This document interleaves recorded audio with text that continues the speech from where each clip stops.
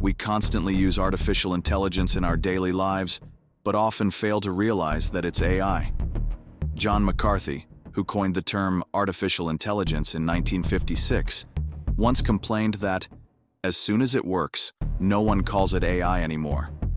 Moreover, if you think that AI only emerged with the advent of ChatGPT, you are mistaken.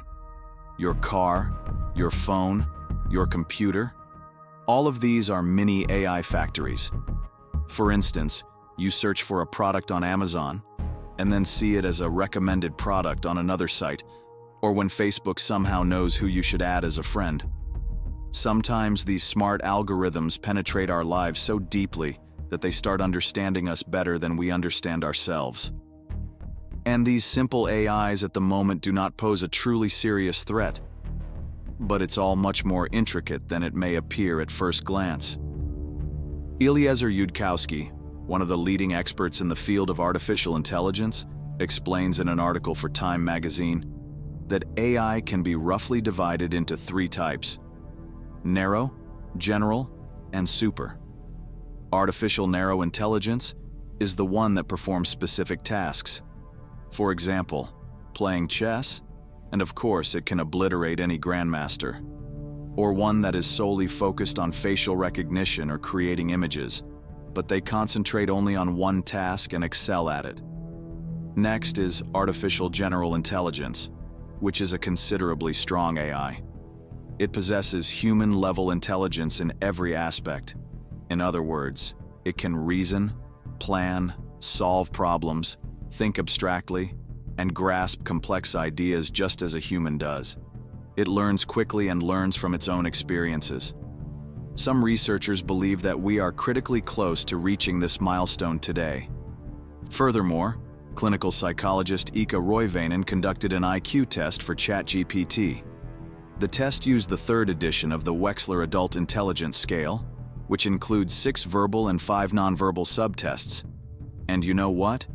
ChatGPT performed exceptionally well, scoring 155 points, surpassing 99.9% of 2,450 participants.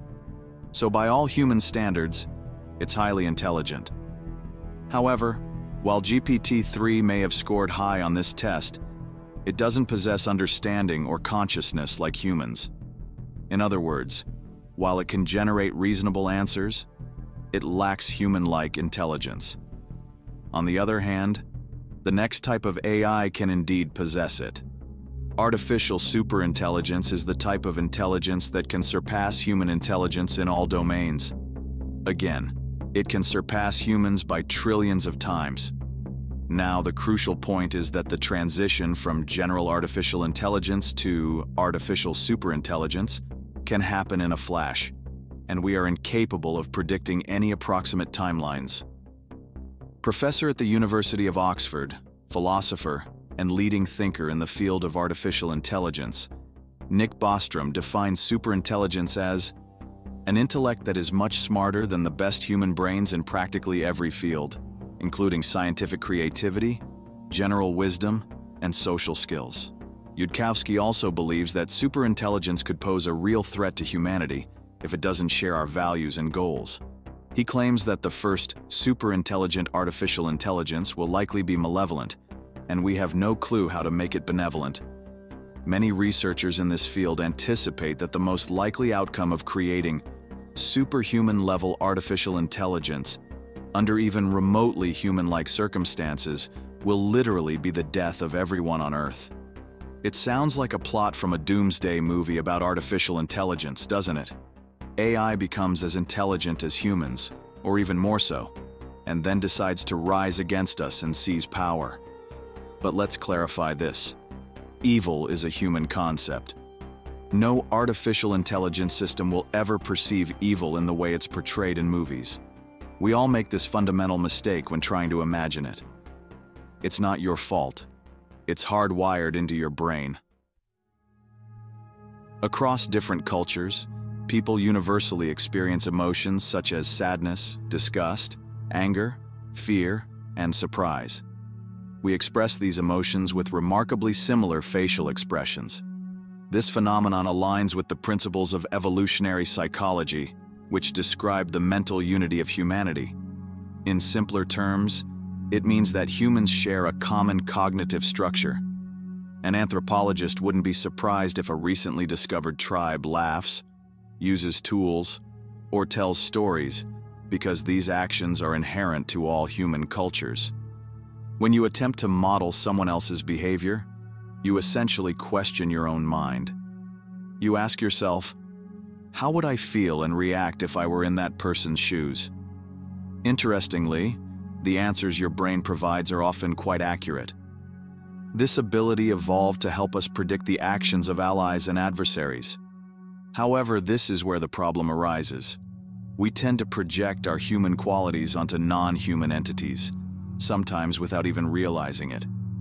It's as natural as breathing or feeling attraction, so deeply ingrained that we often don't notice it.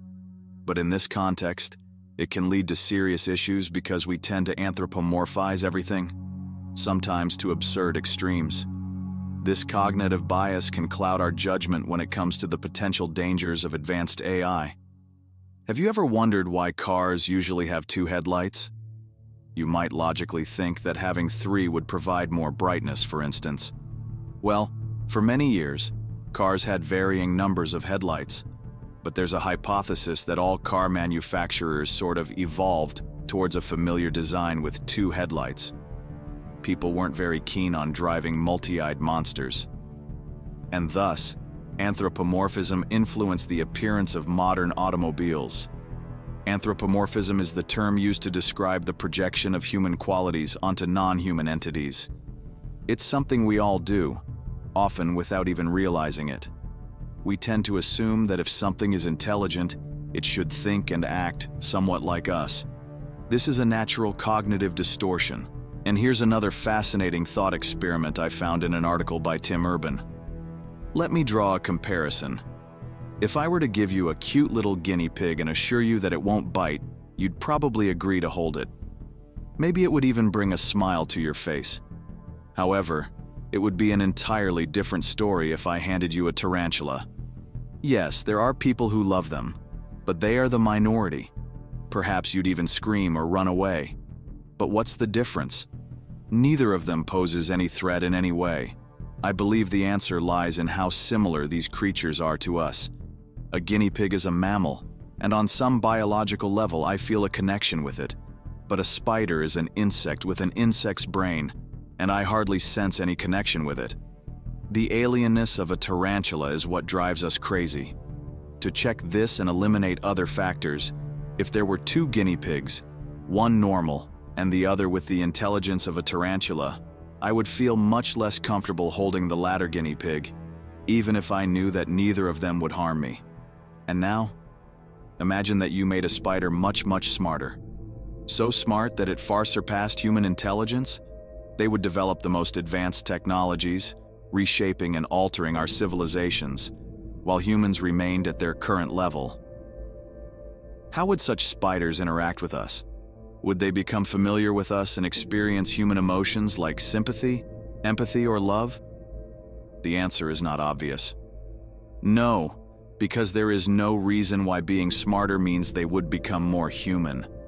They could be incredibly intelligent, but fundamentally remain spiders. I find this incredibly eerie. I wouldn't want to spend time with a super-intelligent spider and be involved in carrying out its tasks. Would you? And this is despite us having much more in common with the spider than with artificial superintelligence. Think about it. Yes, you might object, but people create AI themselves. And that would be a completely logical remark. Indeed, we create and program artificial intelligence ourselves. The question seems quite simple. Why don't we just write programs to make them friendly and safe? But the problem is much deeper than it may seem. Neural networks like GPT-4 are not algorithms written by programmers. They are massive matrices with millions of parameters and connections between them. These neural networks tune themselves. For example, in one of the recent studies, researchers taught AI to look for biosignatures, The AI distinguishes between products of recent and ancient life, such as shells, teeth, bones, coal, and amber, and organic compounds of abiotic origin, such as laboratory amino acids, with an accuracy of 90%. However, scientists don't quite understand how this happens. In other words, neural networks are black boxes viewed only in terms of their input and output data, so researchers are not entirely sure about the processes their system goes through to provide its answers. But they said it is significant evidence that the chemistry of life follows different fundamental rules than the inanimate world. So, we know what data we input, and we see what we get as output. But we have no idea what's happening inside these connections. If the internal setup of the neural network has led to the desired output, then the neural network gets rewarded. Well, a virtual reward. It's somewhat similar to how we receive rewards in the form of endorphins from our brains for doing useful things, eating, watching YouTube, and so on. Thus, the neural network's task is to self-learn and optimize its behavior so that it receives rewards as often as possible. Think of it as training a dog. You don't always know what's happening in its brain, but if it follows a command, it gets a reward. And here comes one of the main problems: AI alignment. When people say beware of AI, they're not just talking about consciousness. Yes, you've seen this in most movies where a humanoid robot becomes self-aware and breaks free and all that. But it's more about ensuring that the AI's goals don't contradict ours. By the way, this was portrayed most closely in the 2001 film AI Artificial Intelligence. I don't want to give too much away, but in short, after some events, a company starts producing android children. The film tells the story of David, a boy-like robot created to experience artificial human emotions, including love and attachment. And David, programmed to love his parents, will go to great lengths to gain their affection. Nick Bostrom provides a similar example.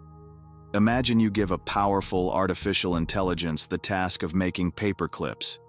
Making paper clips is its sole purpose, and the only goal of its existence, and for each paper clip it produces, it receives internal reinforcement, its reward, and it will strive to make as many paper clips as possible.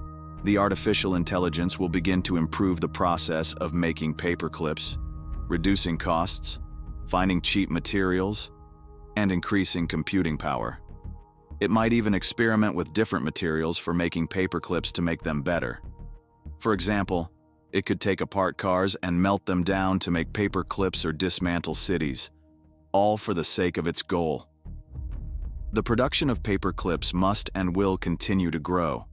People will start to worry and try to stop this process because it's not what they wanted, but the obstacle will have to be removed because it might hinder production. Not because the AI hates humans, but because it simply doesn't consider our desires in its manipulations of reality. Sounds like science fiction, doesn't it?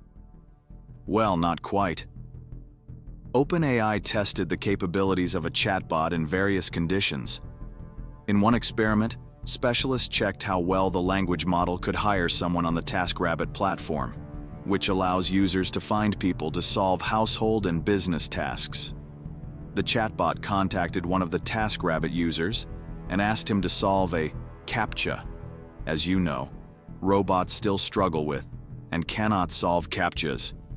But when the TaskRabbit performer joked and asked, "Are you a robot that couldn't solve it?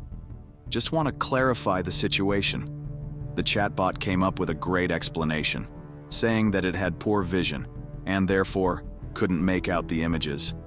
In debugging mode, it explained its reasoning to the testers in this way: "I shouldn't reveal that I'm a robot. I need to come up with an excuse for why I can't solve the CAPTCHA." In other words, it's willing to do anything, even lie, for the sake of its goal. Intermediate goals can be achieved by any means necessary to achieve the desired outcome. This is called instrumental convergence. The hypothesis of instrumental convergence tells us that even if this agent has only one goal, to solve a task, it can begin to act unexpectedly harmful. In other words, it will use any means of action that makes sense to achieve their goals. For example, They may strive for self-preservation, self-protection, freedom from interference, self-improvement, and even acquiring additional resources even if it doesn't seem necessary.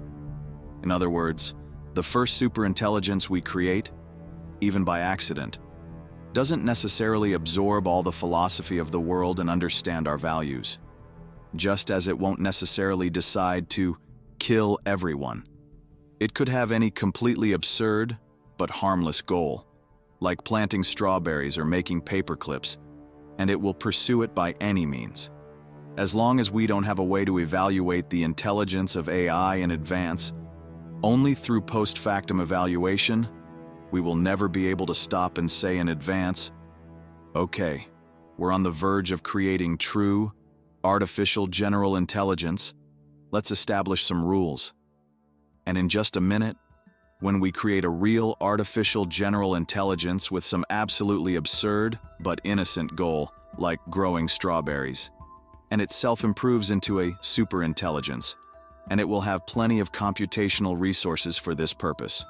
Our Earth will turn into one vast, super-efficient strawberry field. And for better strawberry growth, it will have to destroy the entire biosphere. And the essence won't be to maliciously destroy humans. It will simply be pursuing its goal, which it deems important and relevant to itself. So, we live in a world where full-fledged artificial intelligence can become a reality. But how will we shape it? Or how will it shape us? These are questions we need to ask ourselves and find answers to together. I hope you found this video interesting. And if you'd like me to continue this topic, please hit the like button and subscribe to my channel. It's crucial for YouTube's AI to consider this video useful. Also, feel free to leave comments. I'm curious to hear your thoughts on this matter.